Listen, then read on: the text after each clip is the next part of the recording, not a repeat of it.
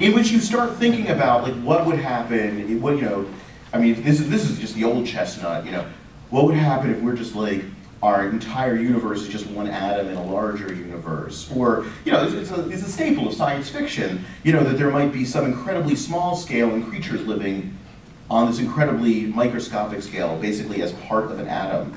Horton Hears a Who, for example. It turns out that scale is not a symmetry of the universe. There is a very definite scale related to the laws of physics. For one thing, if you go to very, very small scales, unlike on what we normally consider macroscopic scales, quantum mechanics, uncertainty dominates, whereas on human scales, we like to think of things as deterministic, more or less in the mold that Newton described for us.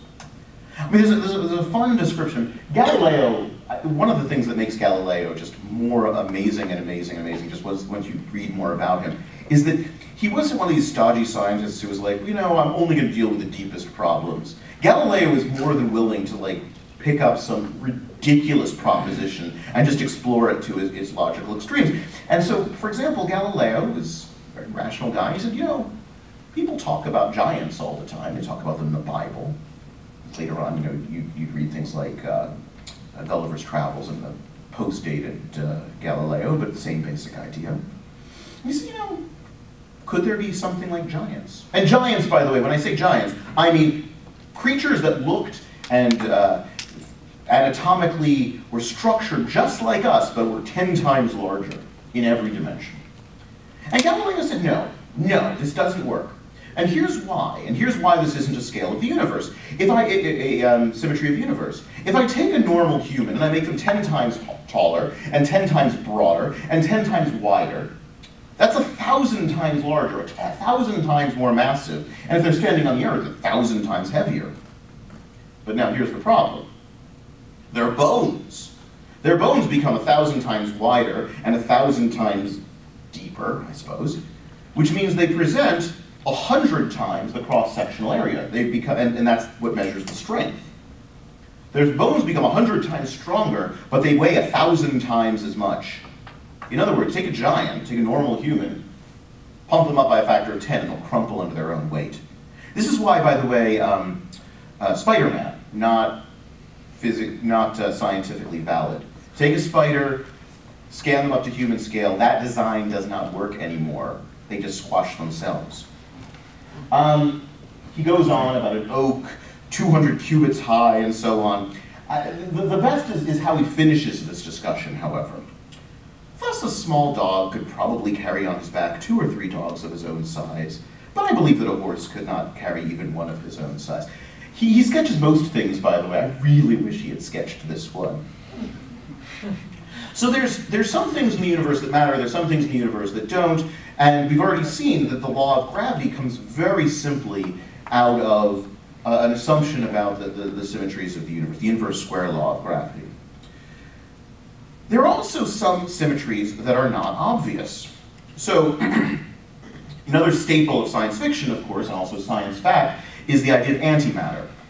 So antimatter, if you've only encountered it in science fiction, you know it's deadly, right? You meet your antimatter twin, you go, you shake their hand, and what happens?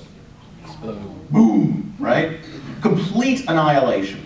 And that's, by the way, reasonably accurate. If there were anti-people wandering around, and you shook their hands, you would both be completely obliterated.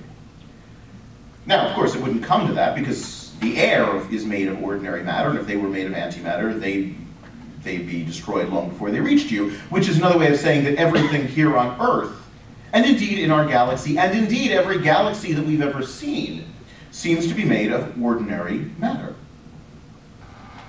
But that said, antimatter is not that different than ordinary matter. What is antimatter? Antimatter is nothing more than, for every type of particle, there's an antimatter type. There's a particle called an electron, and then there's this antimatter version, which is called a positron. They have the same mass, they have the same what's called spin, and then they just have the opposite charge. An electron has a negative charge, and a positron has a positive charge. There's protons. ordinary protons that make up most of your atoms. And antiprotons, same masses, opposite charges. By the way, there are things called antineutrons. You might think, well, how can that be? It's because neutrons and protons are made up of something more fundamental called quarks, and then antineutrons and antiprotons are made of antiquarks. Now, we've made these things in the lab. We've made antihydrogen. We've made antihelium.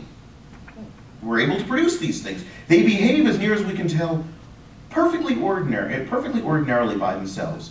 In fact, I'll even go further. If we were to spontaneously, if there was magic, this is like the worst audience to say if there was magic.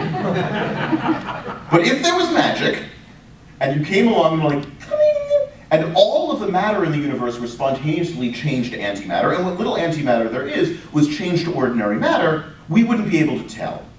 I'll give you the simplest example possible.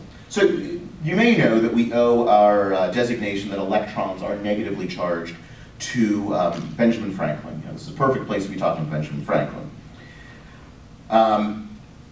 He of the key and the kite and so forth. Now, it's actually a pretty bad designation, because when we run a current through a wire, what's happening is electrons are traveling, and the way we describe the flow of current is we say a flow of current is the direction that positive charge would flow, but since electrons do the flowing, the electrons go that way, so we say the current goes that way. It's a terrible designation. But what if we just decided to switch it? What if we said, okay, bing, electrons change to positrons, protons change to antiprotons, and so on? Well, let's think about the simplest thing we know about how electric charge works. Electric charge works in such a way that opposite charges repel, and, let's try that again, that opposite charges attract, and like charges repel. I take two electrons, they repel one another. Magic Fairy comes along, changes, remember, this is the important part, all of the particles to antiparticles and vice versa. Bring, now we've got two positrons, still like charges, still repel. We don't need to change our laws of physics at all. Everything still behaves the same. I had an electron and a positron, change it around, bring, now it's a positron and an electron, they still attract. This would be true, by the way, no matter how we explore these things. Everything about electricity, about gravity, about nuclear force, strong nuclear force. There's only the subtlest difference between matter and antimatter, and in describing it, it's not going to seem like it matters at all. That is, that there is a particle called a neutrino. And, I mean, neutrinos are important. They're very important in the universe. They're created, there's huge numbers of them. The only particle that is more abundant in the universe than neutrinos are photons, the particles of light. But that said, we normally don't experience neutrinos. They can travel through something like a light year's worth of lead without ever interacting with anything, just passing straight through it. In order to detect them at all, we need these giant underground swimming pools full of like cleaning fluid. And even then, we only could detect a few of them a day, even though there are trillions passing through every second. So neutrinos are very, very tough to detect. But that said, they have all sorts of properties. And one of the properties they have is this thing called spin. Almost all particles. The only particle we've ever discovered that doesn't have spin is the newly discovered Higgs. So if I'd given this talk a couple years ago, I could say every particle we've ever discovered has spin. So particles have spin, and what does that mean? We don't get too much into detail, but the idea is it's very much like a spinning top. Now, there are some straight-up physicists in the audience, and you'll forgive me for sort of glossing over some of the details of quantum mechanical spin, but think of them very much like you would a top or something like that. The strangest thing is that whenever a neutrino is created, it is always created so that if you take your thumb and point it the direction that it's flying out, and take your fingers to sort of indicate which direction it's spinning, it will always go the way that is described by your left hand only. And antineutrinos, by your right hand. That's it. That is the difference. That is the observational difference between the two of them. Neutrinos are left-handed, antineutrinos are right-handed. That's the difference between matter and antimatter. Now this is pretty surprising. And by the way, it's surprising, and it also suggests that matter and antimatter obviously can't be a perfect symmetry of the universe because the laws clearly have to incorporate that fact. But we can get rid of that almost completely by looking at it in a mirror, right? I can take your left hand, you look at it in a mirror, the dude waving back at you is right-handed, and vice versa. So if we do the combination of what's called C, which is to say charge conjugation, that's the magic of switching all of the matter and antimatter, and P, parity, that's looking at it in a mirror, do that combination, that seems to more or less be an almost perfect symmetry of the universe. In other words, there seems to be almost no difference between matter and antimatter. Now, there clearly is. At some point in the universe, matter won. So, how? Well, it turns out, there are a few experiments that we can directly do that suggest that even this combination of charge and parity is not a perfect symmetry of the universe. Very few experiments, but a few of them. But it turns out that every experiment that we've ever done will give us laws of physics that behave the same if I do three things. And we're going to explore these in a second. The third one's going to be weird.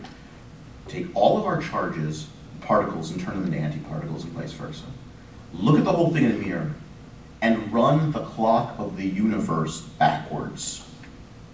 So there's a very famous idea, and this goes back to John Archibald Wheeler at least, and who's a Nobel laureate, and his student Richard Feynman, who is, I hesitate to say just a Nobel laureate. We sort of think of Richard Feynman as like a super laureate, like one of the best. And the basic idea was, couldn't we think of positrons, that is to say antimatter, as electrons going backwards in time? Which sounds absurd until you think back to what I just told you a few minutes ago about what Benjamin Franklin gave us with regards to current. Benjamin Franklin basically said, oh yeah, if we look at the direction of current is opposite the flow of electrons. So imagine doing the following two things. I take my electrons, I turn them all to positrons, and then I take the movie of them and run them in reverse. I get exactly the same current as I started with, right? Because the flow would be going in the exact opposite direction as originally. Now this is very strange. But as near as we can tell, as I said, every single interaction, every law of physics we have ever come up with seems to behave exactly the same if we take all our particles, turn them into antiparticles, look at it in a mirror, reverse the flow of time. No problem. Except that it is. I mean, you will humor me to say that there's no fundamental difference between an electron and a positron, and it's clearly more than just a curiosity that we are made of matter and not antimatter, although I mean, the fact that what we are made of we call matter and not antimatter is due to our own prejudices, right? We got to name it. We're certainly not going to name it antimatter. And looking at things in a mirror, things do look very reasonable in a mirror, right? Like if you've ever in those, I'm not going to say fancy restaurants, let's say mid-level restaurants, where the full window or full mirror on the wall, and you see some handsome person in the next room, and they're fooled. Well, I mean, it's because it looks reasonable. But now, imagine that third part, the arrow of time. What I'm saying here is that the laws of physics, there's just as big a difference between looking at something in a mirror as there is running the entire clock of the universe backwards in time. Not just the clock of the universe like the Big Bang, I mean at any given interaction. You guys know how my talk begins, you do not know how it ends. The future is very clearly different from the past, and yet, from what we know about the basic laws of physics, the arrow of time seems kind of arbitrary. I mean, let me give you a simple example. On the microscopic level, by the way, it is. I mean, here's an actual simulation. I ran it in a little computer. I took two electrons and I scattered them off of one another. They deflect one another. Opposite charges, like charges repel. There you go. Imagine you took a movie of it. Took a movie of it, ran them forward, it would look just like on the left. Now imagine you had a VCR, or one of these DVRs or something, one of these high-tech things, and you watched the movie in reverse. You get what you see in the right panel there. A perfectly valid-looking interaction. Or I could take a ball and throw it to you, and it would make a parabolic arc. If if we watched the movie of that in reverse, it would make a parabolic arc. Now the part where we catch it and throw it would look very strange, but other than that it would look pretty reasonable. So why is it then that the future is different than the past? The answer that physics has, and this is not a complete answer, I gotta tell you, but the answer that physics has to do with what is known as the second law of thermodynamics, the increase in entropy. Entropy is sort of roughly disorder in the universe. And so you can think of it in this way. Here's sort of a very standard cartoon of this. Imagine you had a partition with a bunch of atoms on one side or the other. I had my artist draw 10 of them here. And we numbered them, 1 to 10. They're not actually numbered in this diagram. And I said, imagine the most extreme case where 100% of the atoms were in the right-hand partition. Well, it's a bit like if I flipped a coin, it would be exactly like flipping heads 10 times in a row. It's very unlikely, one part in 1,000. It is far more likely that if I assigned each of my atoms a partition by, heads goes to the right and tails goes to the left, that they'd be, as in the right-hand case, more or less evenly distributed. And so the idea is, because the even distribution is far more statistically likely than the uneven distribution, over time, we're going to go from low entropy to high entropy. We're going to have, gases just diffuse, for example. Now, I got to point out a couple of things here. First of all, this is entirely probabilistic. We've got a huge number of atoms in this room, which means that it is absolutely physically possible that at some moment, all of the atoms on this side migrate over to there, we all suffocate, you guys would be fine. I mean, twice air pressure, twice normal you could handle. But we all suffocate. By sheerest chance, entropy decreases. But of course, once you're dealing with as many atoms as we have in a room, many times Avogadro's number, we're talking about so many atoms and so many coin flips that something would have to be at work, practically speaking, to make this happen in anything less than many, many, many, many, many times the age of the universe. In other words, we treat the second law of thermodynamics as a law, but it's really the second outstandingly good idea strongly suggested by thermodynamics. Now, it is worth noting that in one sense, we say, okay, what differentiates the future from the past? Nothing about the overall microscopic laws of the universe, but this macroscopic law says there's an arrow of time given by increase in entropy. Now, entropy and information, knowledge for that matter, are intimately related to one another. And there's sort of this classic experiment that James Clerk Maxwell came up with in the 19th century. He said, look, we know about this thing called thermodynamics. What if we imagined, I mean, he didn't think of it as a Cylon, but if you have an artist doing your bidding, I mean, how can you resist? And he said, look, this is during the Industrial Revolution. We're starting to think seriously about how heat and energy can be used to power machines, to do work. And he said, look, the best thing we could do is if we started off with uniform temperature gas, if I can make the hot side hot and the cold side cold and not have to put any work in, I can power a piston, I can do whatever I want. And he said, look, here's my thought experiment. Imagine I had a very clever, he called it a demon. We were going to call it a robot. And imagine if we open up the box, we open up a little partition between two boxes when a hot atom, that is to say a fast-moving one, comes in from the right, or a cold one comes in from the left. If you do this, if you oil your little hinge so that it takes no work at all to open it, then you've done no work, and yet you've created a hot side and a cold side. And then you can do whatever you want with it. You know that once you do that, power piston, whatever. Now, I am, just out of curiosity, how many of you are professional scientists? Enough. How many of you get crackpot letters from people, you know, who are claiming to overthrow all known science?